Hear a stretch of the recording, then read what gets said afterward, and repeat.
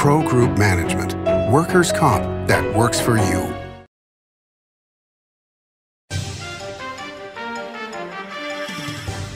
Welcome to Nevada Newsmakers. On the broadcast today, Congressman Mark Amodei of CD2 here for the whole show on an all-new Nevada Newsmakers.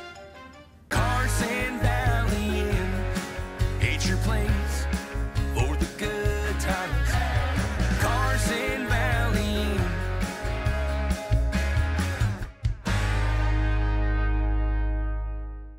What do you count on? You count on your power every day. At NV Energy, we've always powered what's important to you, but we're not looking at the past. We're focused on the future. While our standards are high, our rates will remain low. And our commitment to renewables isn't just meeting standards, but leading the way. Because you can count on more than just your power. You can count on the company who brings it to you. That's our promise. You can count on it. Early in the morning or throughout the night, professional truck drivers are on the job, serving you, safely moving freight that's crucial to our economy. From the oldest industries to our newest innovators, from the exotic to the everyday, trucks are everywhere, moving everything. Never afraid to embrace a future that makes Nevada and our nation stronger. Trucking moves America forward. When in Carson City, Nevada Newsmakers records in the conference room at the Bank Saloon. Coverage of the 2023 legislative session is brought to you by Liberty Dental Plan, making members shine one smile at a time. Pro Group Management, workers' comp that works for you. The Regional Transportation Commission of Washoe County, your RTC, our community. NV Energy, proudly serving Nevada, providing electricity to 2.4 million electric customers. And by Nevada Builders Alliance, building a better Nevada. This is Nevada Newsmakers with host Sam Shad, a no-holds-barred political forum. Now, from the Nevada Newsmakers broadcast headquarters, here is Sam Shad. And back on Nevada Newsmakers, coming to you from Carson City, Congressman Mark Amodei's hometown. Not a long drive for you today. That's right. Pleasure to have you back on the program, sir, representing CD2. Thanks, Sam. Let's start out. There's so much stuff to start out with. The first thing I wanted to ask you about was the Bright Line train that's supposed to be going between the Las Vegas Valley and going into California. Seems like from published reports that the entire delegation, including yourself, are in favor of this, and they're talking about a stop in Ivanpah for the new airport. What can you share with us about this? Well, I don't think there's a lot of secrets at the moment, so I'm not going to keep any from you. But, you know, as we continue to matriculate and how do you feed the market in Clark County, I mean, that's one of the options. You can't, you know, I remember Jacob Snow used to be the head of their regional transportation authority down there, saying at some point in time, building more lanes isn't the answer. I mean, he wasn't talking about, but I mean, at some point in time, can you fly enough airplanes? And is that, you know, it's like, I think diversity is a good thing in terms of how you get people to that market. And that is clearly, I mean, their draw is Southern California. If that's a way to do it that increases that materially, pays for itself, you know, all those responsible things, then obviously that's a piece of the puzzle. I played an interview for myself with Rosemary Vasiliadis, who's the Airport Authority Director down in Clark County from 2014. And she was talking about Ivanpah and the fact that it's 6,000 acres down there and that there was going to be a need for this airport, and it wasn't just going to be for freight, it was going to be for international and long-haul flights. So this is really a big deal, and my understanding is that she is supposed to attend the legislature this week to give some information. Rosemary Vasiliadis, obviously the better half of the Vasiliadis household.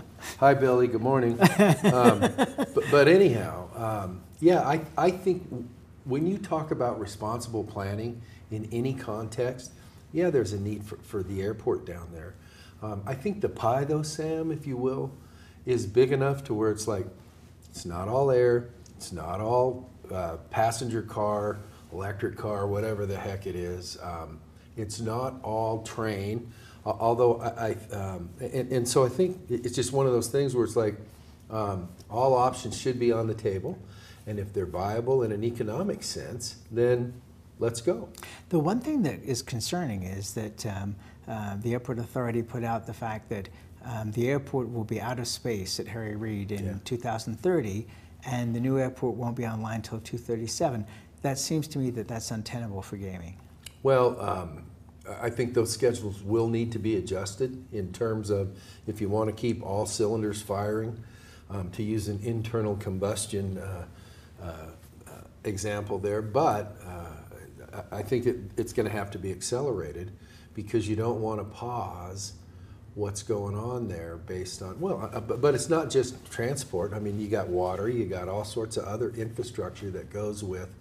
You know, it's interesting, Sam, people very seldom sit down and face the fact that we're a state of 3+ million people, and 50, what is it, the latest numbers, 54, 55, 56 million people a year visit Las Vegas. And so you're like, well, you know, we got 3 million plus people we got to kind of take care of in this state. It's like, no, actually we don't. Because on any given day, high season, low season, it's like, no, we need resources to take care of a much bigger transient population in terms of tourists.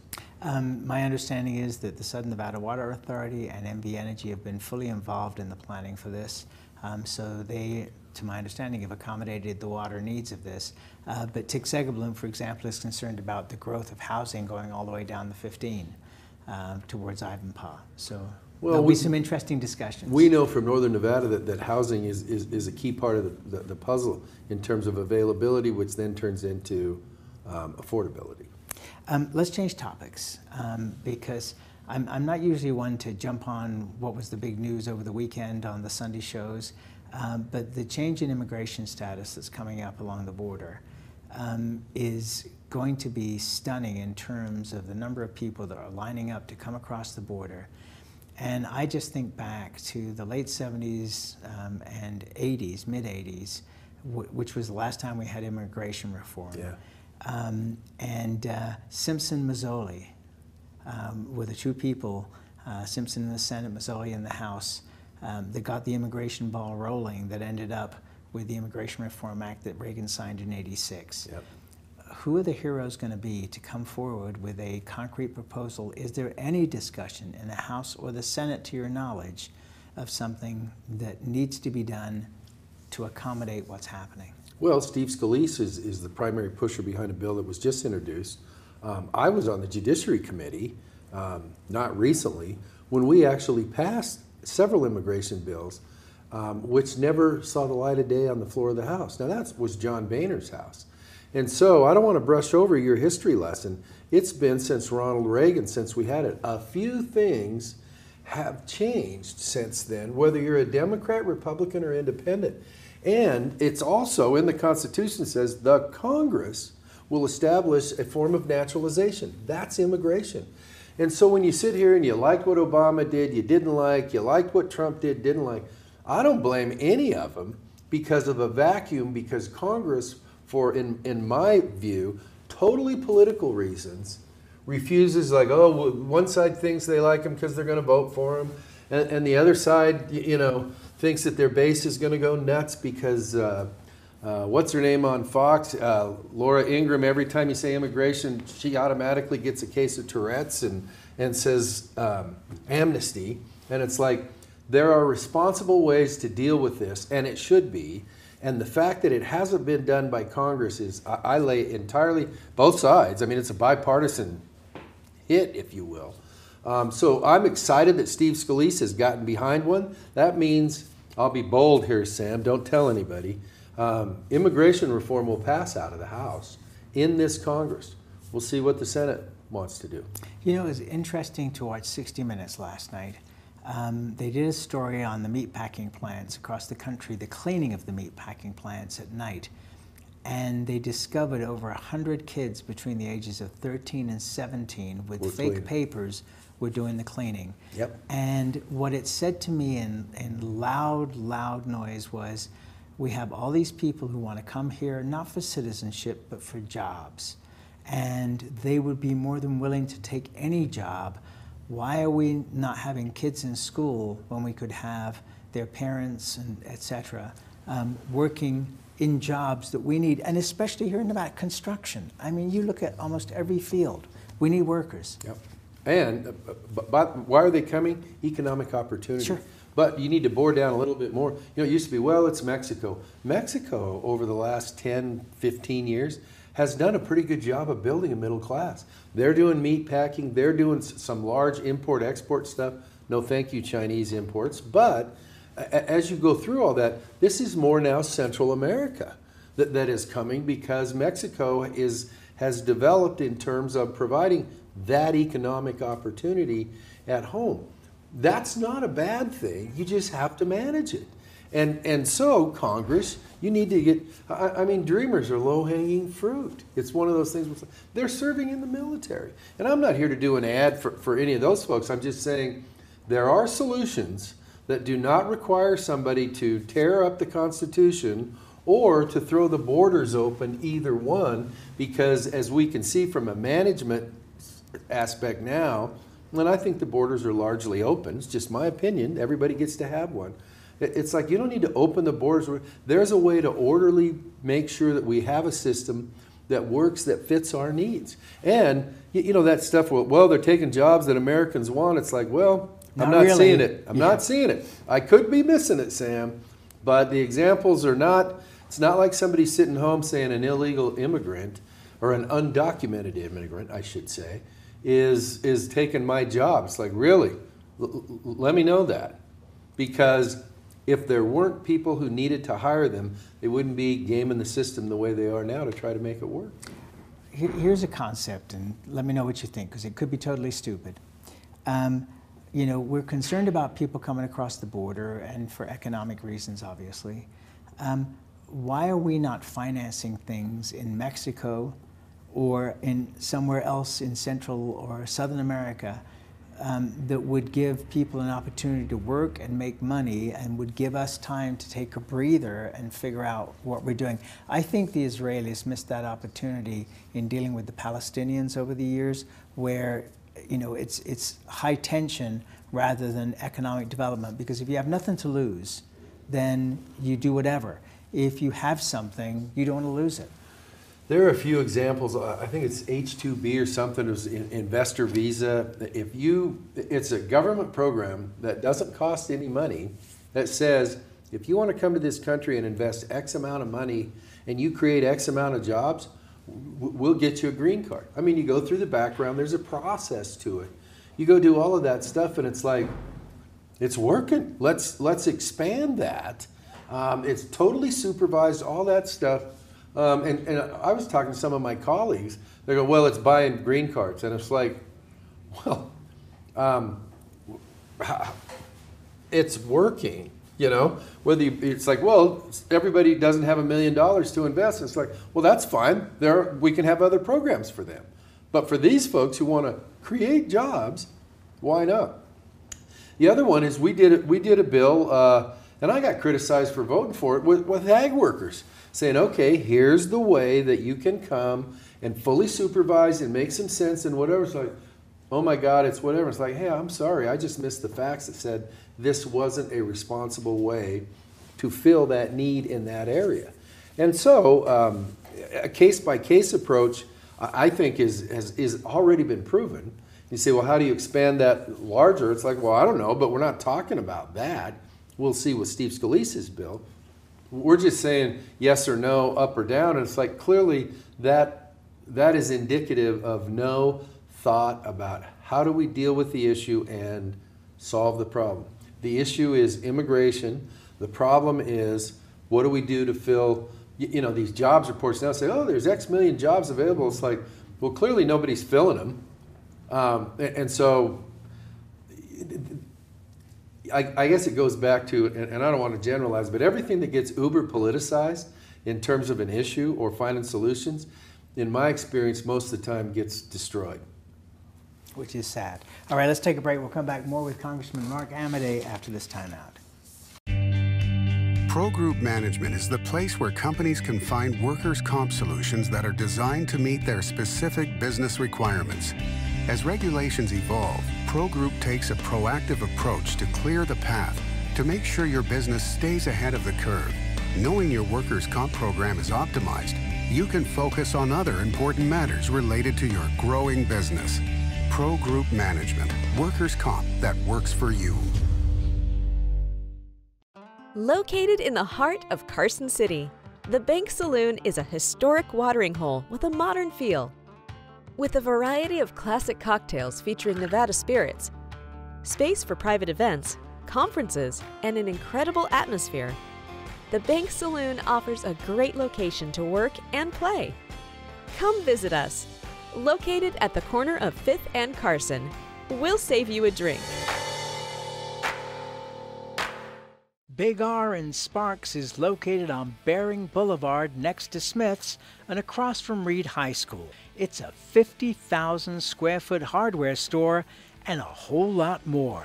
It's your spring headquarters with lawn and garden supplies, power equipment, and outdoor living. Big R on Bering Boulevard in Sparks next to Smith's and across from Reed High School. Big R, hardware and a whole lot more. Like a traditional handmade basket, retail is woven into the fabric of life in Nevada. From big box to mom and pop, retail supports our communities in countless ways. Jobs for the disabled, team uniforms for kids, help for the elderly, and so much more. Retail employs over 1 in 10 workers. Retail supports Nevada, and we support retail. RANNV.org. This is Nevada Newsmakers. And back on Nevada Newsmakers, coming to you from Carson City. We continue our conversation with Congressman Mark Amodei of CD2. I have to ask you, Jackie Rosen up for re-election to her Senate seat. Jim Marchant announces his candidacy. Thoughts? You know, he didn't call me and ask for advice, if you can believe that. But supposedly, all rumor, he's bringing in a national guy that was in the Clinton White House. I should know his name. But anyhow, so your question becomes, so who's going to pay for that? So, you know, Sam, it's America. Anybody can run. And so there you go. Does it concern you about the depth of our bench for Republicans and in certain cases Democrats, that this is who we have as the first person to announce? Well, I think you've been around this longer than I have, but... That's just a rumor. Yeah, that's me trying to say that I'm young. But anyhow, you know, there's some people, well, the first one to announce has an advantage. It's like, I don't know that's true or not. You know, the Senate races are mini nationals. Adam Laxalt can tell you, you know, he raised a lot of money and it made, by the time you throw in all the national PACs and stuff, I think he was running 4 ads in the Vegas market during the, you know, when they were really duking it out, and between the PACs and other stuff, there were like 18 or something. And so, I don't say that say nobody should get in, everybody should get in. I'm just saying, know what you're getting into, because it's, I mean, the Senate has become such a political and national, you know, bellwether, if you will, or control center, that you just can't, I remember when Harry Reid and Sharon Angle, oh my God, Harry Reid spent $26 million and Sharon Angle had 22. That won't even, that's not even a primary budget. Seriously, seriously. Let's take another break. We'll be right back. It's the Lucky Lexus Cash and Free Play giveaways at Tamarack. Weekly cash and free play winners plus a $20,000 cash winner guarantee. And drive home a brand new Lexus NX30 or walk away with $42,500 in cash. It's a good time to win at Tamarack Casino. As you know, Reno is booming. Toll's development company is helping it grow with insightful design and development, building community with every project, adding beauty, adding excitement, emphasizing our shared humanity. Reno is becoming bigger. Toll's development is helping it become better, more livable, more enjoyable. To learn more, go to tollsdevelopment.com. tollsdevelopment.com. Save money and take transit. Did you know you can ride the bus all day for less than what it would cost you for a gallon of gas? Plan your trip now by going to rtcwashoe.com.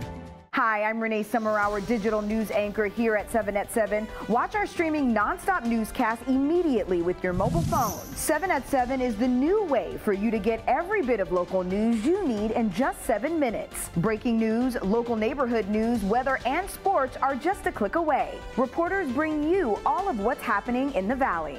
From Roku, Amazon Fire, Apple TV, YouTube, and more. Get every bit of local news you need from the RJ and LVRJ.com. For 50 years, Nevada Heating has been keeping people comfortable in their homes. At Nevada Heating, call the Do It Right guys and get the air conditioning back on today. That's the Nevada Heating way. Why sweat for days on end when Nevada Heating can get your air conditioning fixed today? Call us today and we'll fix it today at 323-5585 or schedule us on our website at nevadaheating.com. This is Nevada Newsmakers. And back on Nevada Newsmakers, we continue our conversation with Congressman Mark Amodei of CD2. I want to ask you another question, this time on the national level. Joe Biden, Donald Trump, the age. When are we going to transition to the next generation? Well, election 2024 is already underway. Everybody knows that. There's still, though, a lot of political water to go under the bridge between now and nominating time and things like that. And so it'll be interesting to see. There's some, your question is, when are we going to transition? It's like, I don't know, maybe. Maybe it'll be in 2024. But it obviously isn't going to come early in 2024 because neither one of them are going, thanks for the memories, I'm going to go join the older I get, the better I was club. But you've got Governor DeSantis, you've got Senator Tim Scott on the R side, among others. Asa Hutchinson. That are very interesting folks. And it's like, well, let's see. You know and I know, though, let's just talk about tribal stuff for a minute. It's like, who's got the delegates to get the nomination? And so I know that's already underway, too, and I think that's what the Trump people are focusing on. But I'll also say this, Sam, if it's going to be kind of an objective analysis, I think there's also a segment out there, we'll see how big it is, that doesn't want a rematch. And I'll just leave it at that, and it kind of gets to your question of, okay, so when are we going to transition? And so I don't know. Maybe 2024, sure as heck. The one after that, and we'll see what the whole House is up every cycle anyhow, and we'll see what happens in the Senate stuff. I guess the scariest thing about it is it has become such a money Olympics that in pursuit of the money Olympics, I think we're missing some substance. What's your no-kidding idea? Okay, that's your idea now. How are you going to make it? How are you going to get it out of committee? How are you going to work with? How are you going to move the policy and the solutions forward? And it's a scary time. The public has no clue about any of that. All they understand is the 30-second commercial. They have a really good clue on whether or not they got to get rid of their stove, whether or not the gallon of gas costs whatever, whether or not they're worried about whether or not their bank's going to, and I'm just picking a few, whether they're worried about the border. So it's like, okay, but then, Sam, and you should know this, all politics is local. It's like, what are you going to do, senatorial, presidential campaign, to bring that home in Winnemucca? Because if you do, you'll win. But you can't just sit there and spend zillions of dollars on TV ads that are, and I know this is a family show, that are bovine scat, and go, well, what the heck? They're all dumb enough to believe it. It's like, shame on you. Why don't you give somebody some real red meat, substantive stuff in and this is the key part of the sentence, effective way to see if they'll vote for you. Instead of, we just got to consultant each other to death and billions of dollars, and look what it's gotten us. You know, it's kind of funny because you're one of the very, very few politicians I know of your caliber, which is a high caliber, that doesn't use a whole ton of consultants. You make your own decisions on your campaigns, you make your own decisions on your advertising, and it's amazing. You've won every race. Well, but I don't think it's, I just go like, if there's value there, I'll pay you. But I want to see value. It's not like, well, you got to do this in order to be a real whatever. And so, and you know, I'm at a level where it's like, you know, and Nevada's still, even though it's grown a lot, it's like, hey, listen, there's no secrets in Nevada. No. Which is a good thing. But still, you're like, it's this naive belief, if you do a good job, that election stuff will take care of itself.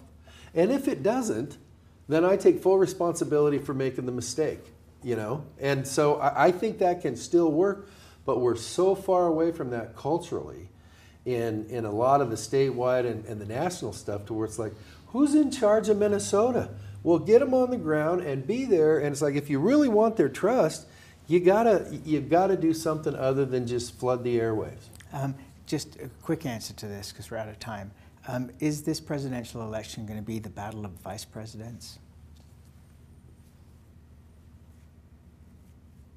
I hope not. And that's where we have to leave it. Congressman Mark Amodei, always a pleasure, sir. Thank you for being here. You Come too. back soon. Thanks, Sam. And we'll be right back. Imagine a magical garden that feeds Carson City's hungry and homeless, teaches our high school students agriculture, creates hanging floral displays to beautify downtown, and yet charges nothing. It's not magic. It's the Greenhouse Project. It's real, it's growing, and it needs your help.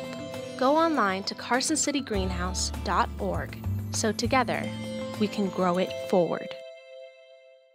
The casino industry drove Nevada's economy for decades. By the 1990s, however, the state's sole industry was in sharp decline. Many were losing their homes, many were leaving the state. Is Reno on track to be the Detroit of the West? Was an October 2010 Reno Gazette-Journal headline. Nevada knew it was time for a change and a time to diversify. Story County took that lead, took risks, invested tens of millions transforming its desert into a place of opportunity and a future for Nevada families needing something new. That desert now provides thousands of high-paying tech, advanced manufacturing, and energy careers at companies like Tesla, Panasonic, Google, Switch, and Redwood Materials. Story County transformed Northern Nevada forever, and the tide of opportunity has raised all vessels through construction contracts, high-paying careers, and the power of payroll. Tens of millions have been generated in sales and property tax, permits, and other revenues for Reno, Sparks, Washoe County, and for all of Nevada. Enough, in fact, to generate a surplus after public services are provided.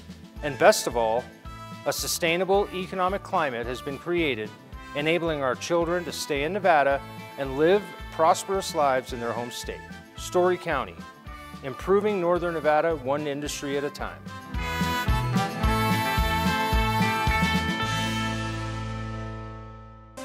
Our thanks to the Bank Saloon in Carson City and the Builders Alliance for their help with our coverage of the 2023 legislative session. We'll see you on the next broadcast.